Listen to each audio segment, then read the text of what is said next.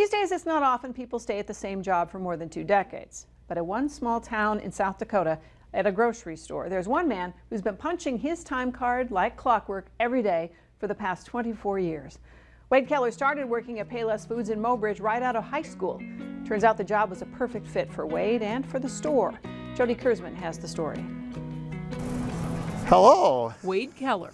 How are you? Doesn't stay Good. in one place for too long. I like to be busy. He's constantly on the move. All right. Straightening and restocking shelves. So they are closer for the customer to buy. Hello. Bagging groceries. How are you? And carrying them out for customers. Wade knows most of the people who shop here by name. Jeanette Wheeland. Those people Back in 5th grade, yeah. are his favorite part of this job. I would say the people, helping out the people. Yes, we do need some peaches. He's been helping people at Payless Foods since he graduated from Mobridge High School. Class of 1999. On this day, his 44th birthday, So he's celebrating by doing what he loves most, working at the grocery store.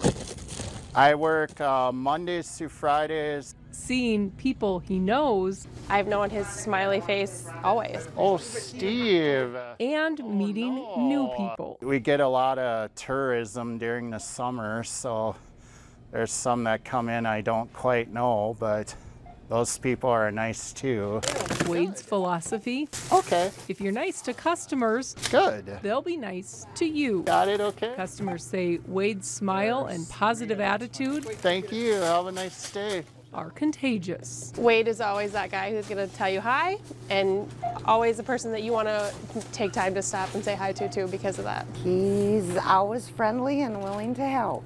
He's pretty nice. There we go. Wade says it's pretty nice to be here. He's pretty sure he's found his place in this world. I think this is where I belong. The customers who shop at Payless would definitely agree. All right. In Mobridge, South Dakota, I'm Jody Kurzman, reporting for your news leader. When Wade isn't working, you'll probably find him at the Mobridge Aquatic Center during the summer. During the winter, he's a big fan of all Mobridge Tigers sports. He tries to get to as many games as he can.